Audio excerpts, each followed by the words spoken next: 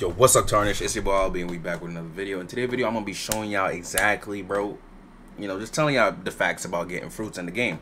So, respectfully, for everybody that's watching the stream right now, too, shout out to everybody coming to the stream, tuning in. You know what I'm saying? It's also a video, but we gonna get straight into it. We ain't gonna even waste time, bruh. So, the way to get fruits is, now, a fruit could spawn. From what I've heard this from somebody. Now, I can't be 100% sure or 100% wrong. But all I know is I've gotten my fruit, which is diamond. I have diamond right here. I had paw, spin. I said paw. I'm bugging. I had spin. I had chop, and then I got diamond. All these fruits spawned within an hour of me being in the server. Now, I don't know if they still have it for an hour, but that's when it was in the testing phase.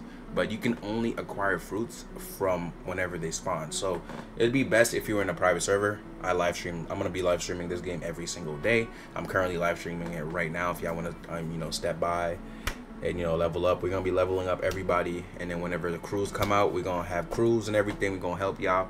But a spot that I've seen the fruits spawn a lot is the starter island. I'm not gonna lie to you. They made it really easy. The starter island. Every time I got in the fruit. Starter island, like the chances of a fruit spawning like anywhere is literally the starter island. The starter island has the most trees in the game, so it's really based off of that. It's really like based off how much trees it is, so it spawns around trees. So starter island, I would say camp there, especially if you don't have like a fruit notifier, if you don't have these items that, well, you don't have a fruit notifier, or if you're not in a private server. Yeah, do that.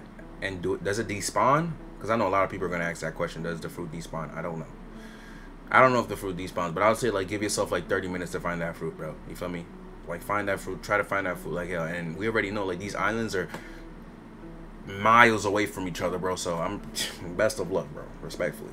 But, yo, like I like to say, bro, brush your heads. Take care. Catch you on the next one. Yeah, because